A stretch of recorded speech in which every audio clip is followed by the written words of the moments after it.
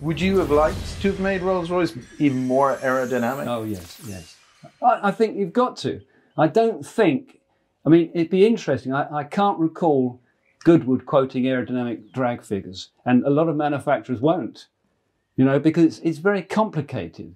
Yeah. Because some people can quote aerodynamic figures, which are not saying they're cheating, but you can, before you put it into the wind tunnel, you can tape off, you can tape off joints. Yes. You can let the suspension down to its lowest possible setting. You can pitch the car.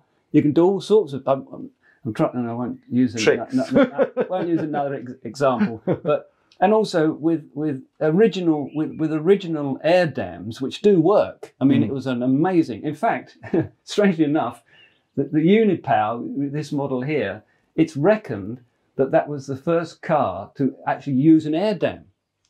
It was a British designer, and if you see under the front apron there is a blade that runs across the car. These cars were going very quickly with a Cooper S engine, but the directional stability was definitely a bit marginal. So they worked on it, and they almost stumbled on the idea of stopping the air going under the car. And that was one of the first cars. And the people who talk about these things will say that was one of the first Airdams ever.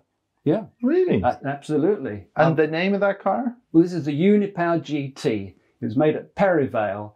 And again, you see, I haven't talked about individuals too much, apart from Moulton. But whenever you look at an interesting vehicle, you'll always find interesting people.